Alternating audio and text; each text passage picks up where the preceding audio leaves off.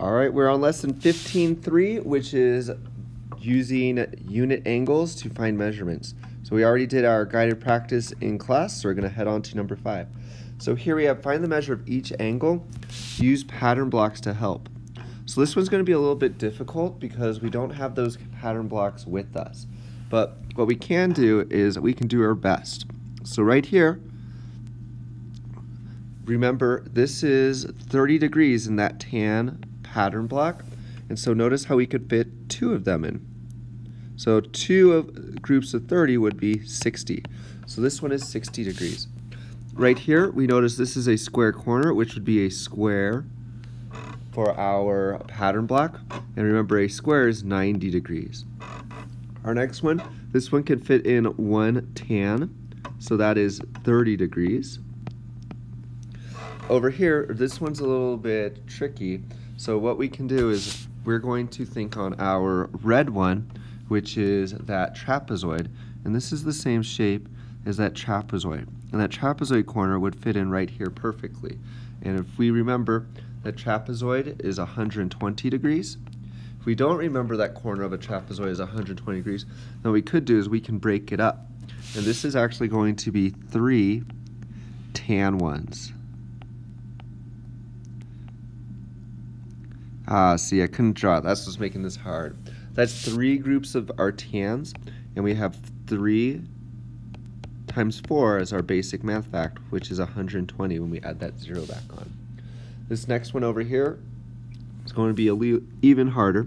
So this is going to fit in with 5 of those tan ones.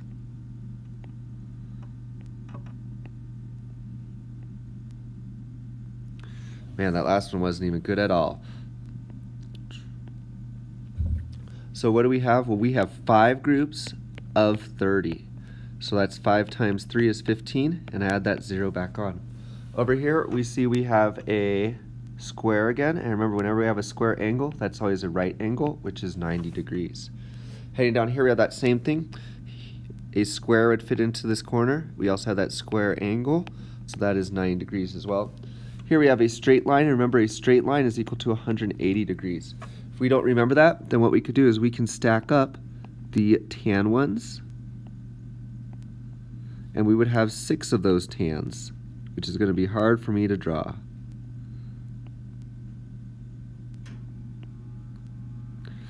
But what's even easier about that is we don't even need 6 of those tan ones, because what we can do is we can just stack 2 squares. And how does that help us? Well, here's 1 square, which is 90 degrees, and here's another square, which is another 90 degrees. So both of those items work, because 90 plus 90 equals that 180. This last one, this would fit in with 1 tan, so that is going to be 30 degrees. Heading to our next page. What is the measure angle of the yellow hexagon pattern block? Well, this one we're going to do it a little bit differently. What I can do is I can fit a square into this part, so I know this part is 90 degrees. And then what can I fit over here? Well, over here I can fit in a tan one, and a tan is 30 degrees. So what do I have? I have 90 plus 30, which is 120 degrees. Now let's head over to number 15. It says, what's the measure of the angle formed by the clock hands when it's 5 o'clock? So I'm looking for this mystery angle. Well, if I remember from yesterday, I have 1, 2, 3, 4, 5, 6, 7, 8, 9, 10, 11, 12 parts. So I'm looking for 12 parts, and I'm looking for 1, 2, 3, 4, 5 of those pieces. So I'm looking for 5 twelfths of 360. So what can I do first? Well, if I remember from yesterday, I'm going to find what 1/12 of that clock is. What is 1/12 of 360? Well, I know that 3 times 12 is 36, and then I could add that 0 back on, so 30 times 12 is 360. So that means each 12th is equal to 30. So this one part is here is 30, this part right here is 30, Here's another 30. So I have 5 groups of 30. So 5 groups of 30 is 30 times 5, which is 150 degrees. For number 16, we have how many 30-degree angles are in a circle?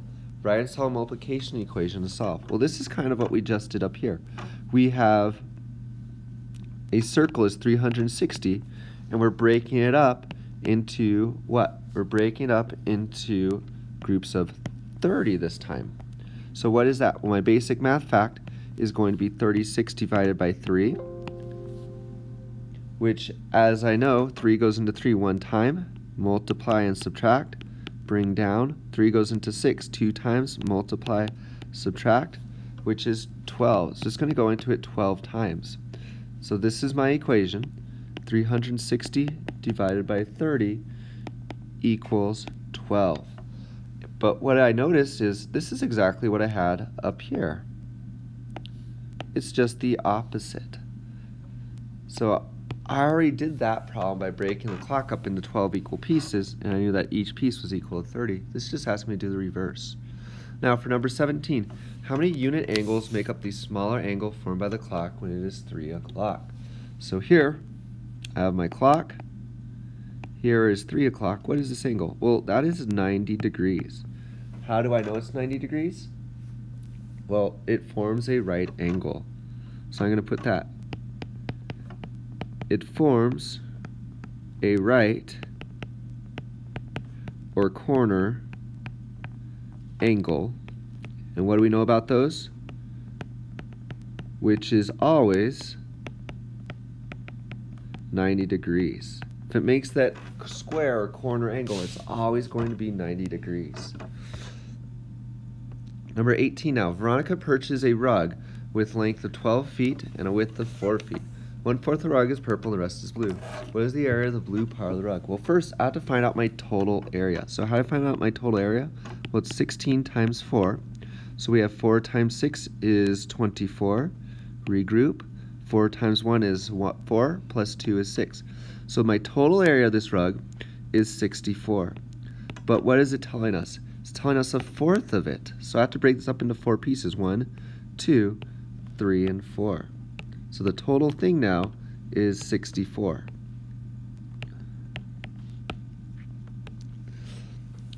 This 1/4 part is purple, and the rest is blue. So what do I need to do? What area of the rug is blue? So I'm looking for 3 pieces out of 4. So I have to figure out what 1/4 of 64 is. So I break 64 up into 4 pieces. And what does that tell me? That tells me 1 piece is equal to 16. So I have 3 groups of 16. So 16 times 3 is going to be 48.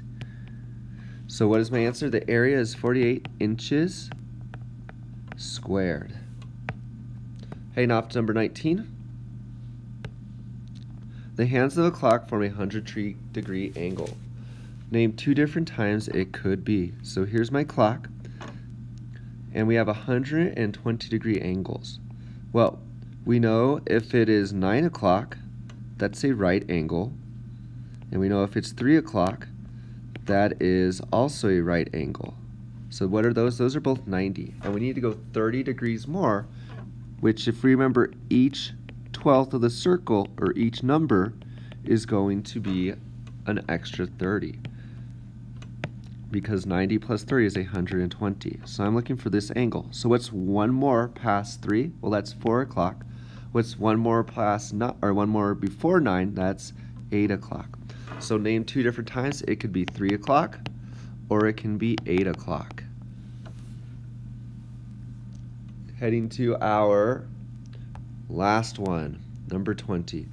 Before creating their own dollar, American colonists used a circular coin called an 8 reals that could be divided into 8 equal pieces, which I see right here.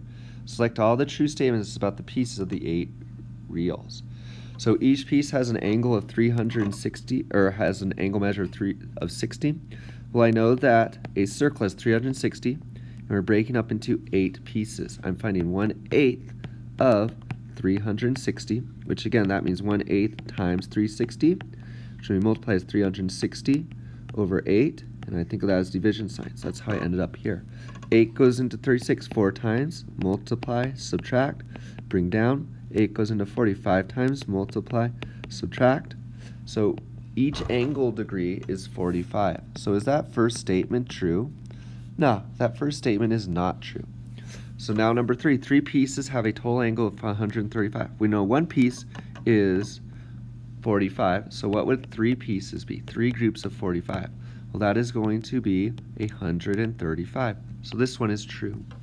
5 pieces turn through 225 1 degree angle. So that would be 5 groups of what? 5 groups of 45. So let's check that one. 5 times 45. 5 regroup. 5 times 4 is 20, plus 2 is 22, which is our matching statement. 3 30-degree angles can fit into 2 pieces of the 8 reals. So what do we have here? We have 3 30-degree angles. So what is that? 3 groups of 30 is 90. Can fit into 2 pieces of the 8 reals. So what is 2 pieces? Well, here are my 2 pieces. What is that? That's 45 times 2, which is 90. And since my answers are the same, that means they're both equivalent.